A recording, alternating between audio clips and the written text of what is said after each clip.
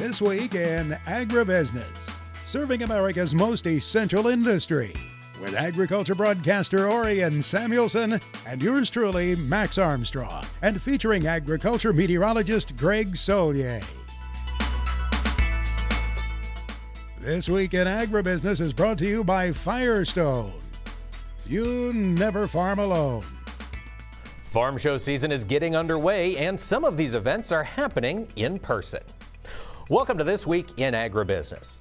Earlier this week, Des Moines, Iowa played host to its second in-person farm show in the month of January.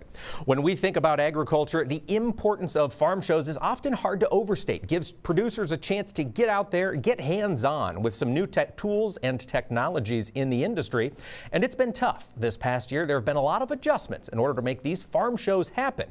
As we move into 2021, we had the chance to visit the Iowa Ag Expo. That's a show which changed its name in 2021, in addition to a few other things, in order to get off the ground. Well, the show actually started back in 1910, and when we really got into the tractors and the power bringing in there, that's when we started to call it the Power Farming Show. Well, over the last few years, we're seeing all the biology and the microbiology and the fertilizer and more expansion in all those type of areas. So we felt like the power really didn't quite fit the show anymore because it's so encompassing now. So that's why we changed it to the Ag Expo. So Tom, this is a different expo this year happening amidst all the COVID shenanigans. What have you guys had to change in order to make this event happen this year? Well, there's quite a few things. We worked with the Iowa Event Center on to provide a safe environment, and with our decorator. And as you can see down in the behind us, the curtains are a little different with some taller side curtains so that the exhibitors can sort of be in the back of their booth and social distance from their neighbors. We asked them also to have a little narrower booth, so we have wider aisles. We've also added the electronic distribution of literature this year. Is sort of a new thing that so farmers can text the exhibitor and download the literature, so they don't have to touch any of the literature and such.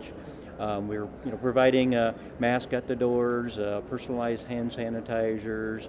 The event center is just doing additional cleaning. So we feel like the exhibitors and the producers can have a safe environment. Now, looking down the hallways, we are seeing full booths. It certainly appears that you guys have a packed house here. What changed from the exhibitor perspective when you were putting together this show? Well, we've had some corporations that couldn't participate because of travel restrictions, but at the same time we had a lot of companies that had their first time opportunity to come to this event because we've always been sold out, and so that was sort of an opportunity for them to get their foot in the door. And and I think over time, people are just known that we can provide a safe environment, that it can actually work. So some of the companies worked a little, maybe had some of their field reps that normally are traveling, said, hey, they can come. Since we're the trade association for the farm equipment dealers, a lot of our members stepped up and helping out with the major manufacturers, so Deere, Case, Know-How, and AGCO's here, and some of the other short lines that maybe couldn't come, but their reps helped put the things together. Now, Tom, we're kind of in uncharted territory. Of course, every year you judge an event based on how well it performs. As you're looking out at this uncertainty, how will you guys determine if this year's event was a success? It's always the feedback from the exhibitors. Agriculture, when we look at the number of producers and things, attendance is not always the thing. It's just the quality of the attendees that are coming. And usually it's after the first day you get the feedback. It's like, hey, we had all these good producers here talking to us today. We took orders, we got leads, different things like that.